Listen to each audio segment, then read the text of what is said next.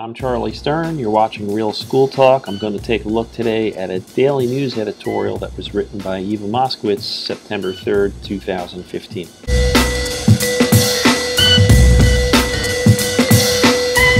So Eva Moskowitz is the founder and CEO of Success Academy Charter Schools, which is widely known as one of the most successful chains of charter schools any place, and she's certainly a superstar of the charter school community.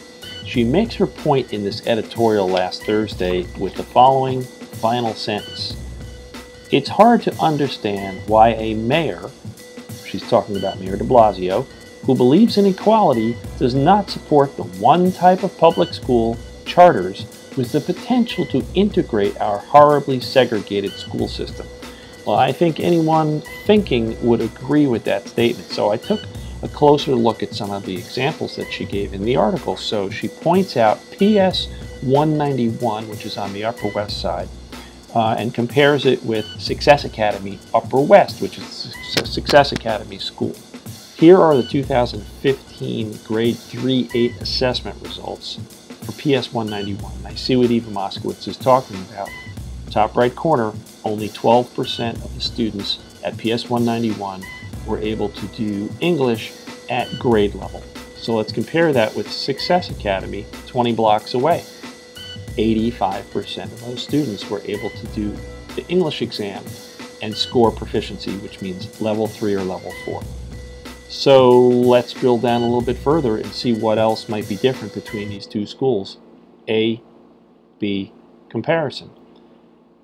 PS 191, 72 students with disabilities. Success Academy, only 28.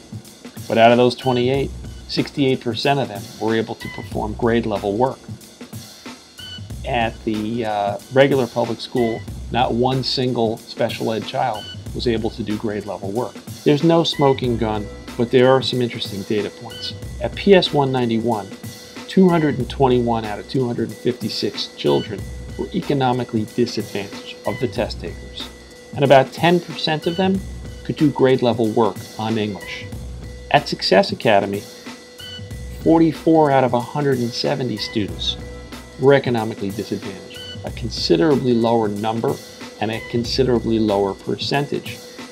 However, Success Academy was able to produce better results, and about 70% of the economically disadvantaged children were able to perform grade level English results.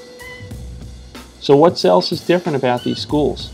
This is the inside of PS 191, looks pretty nice.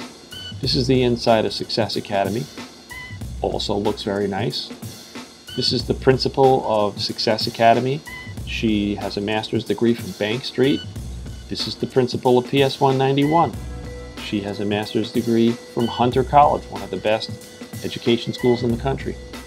So I will argue and go back to Ms. Moskowitz's essay this week and say that it is not the economic diversity or the racial diversity of these schools that's causing one to do better than the other.